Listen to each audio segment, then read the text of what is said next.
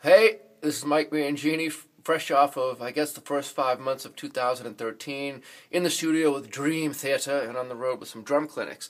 So I wanted to explain a few things about my drum head choices for the album. Firstly, way up high on the Canon toms, or octobans, whatever you want to call them, I have clear emperors. On the record, we used clear emperors on the 6 and 8 inch toms, as opposed to what I had normally been using and use here at home. But they made a nice, like a nice transition with the high register of the kit, so that when I went to the high toms, it almost sounded like those Canon toms bled into the tom-toms. And the transition from the 8 inch drum with the clear emperor to the 10 inch drum with the clear control sound, or black dot if you want to call it, I don't know, it was smooth.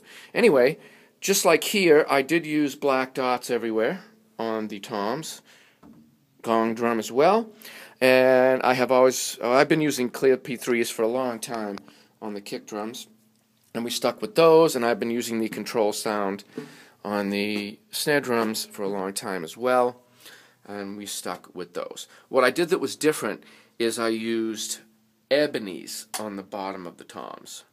Why? To try something a little different, and to go off of a thought that I had where, well, if I'm using those on the outside of the kick drums, like the black front heads, why not try them on the toms? Who knows? But we put them on, and they sounded fantastic, so we went with them. And that is the head selection that I used on the new Dream Theater record. And when I do drum clinics, I stick with usually the clear P3s and the control sounds in the snare, and go with either black dots or clear emperors on the toms. Keep it pretty simple. So there you go. Over and out.